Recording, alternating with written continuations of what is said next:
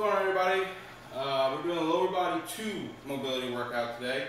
There's going to be 4 exercises today, working on hips and also a little bit of ankle flexibility and mobility. You're going to do each movement 2 times, 20 to 30 seconds plus. So try to get between 20 and 30 seconds. If you can do more, definitely do more. Okay? You're really going to need nothing but pretty much a yoga mat. It's all body weight today. So the first one's going to be the Spidey Stretch. This one's a total body stretch pretty much.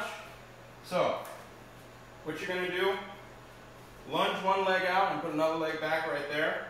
Both arms are going to go inside your knee. Okay?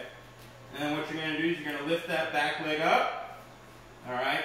Try and shimmy around, see where it feels comfortable, and then all you're going to do, take one arm, spin to one side, take the other arm, spin as high as you can. You're working a little bit thoracic here.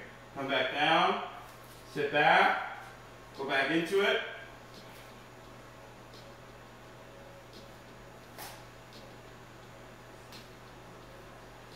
Right there. Alright? Make sure you do that easily on both sides. The next one's going to be a 90-90 stretch. So what you're going to do is you're going to sit. You're going to try and get your legs bent at 90 degrees, both of them. Alright? And what you're trying to do is you're trying to keep your back up straight. And all you're trying to do is move through your hips. So I like to kind of keep my hands here. And then what I'll do is go right through my feet. Come down. Come back up. Right here. Alright? And you just keep going through this. Try to fish around. If you go a little bit lower than 90 degrees, it gets a little harder. A little bit more hip, a little bit more concentration and focus. Right there. Alright, try to do that for 20 to 30 seconds. The next one is going to be a hand pull. So what I like to do is I'm here. Alright. So my knee is already bent. I'm trying to use my hamstring, get a little bit of elongation in my hamstring. So what I'll try and do is I'll put both hands inside and I'll drive my heel into the ground, drive it in, make it flat, come back, fully straighten it, bend it, and drive my heel again.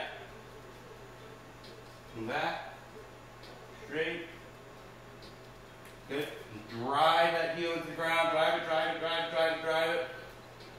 Bring it forward, right there. Okay. And the last one is going to be called double dorsiflexion.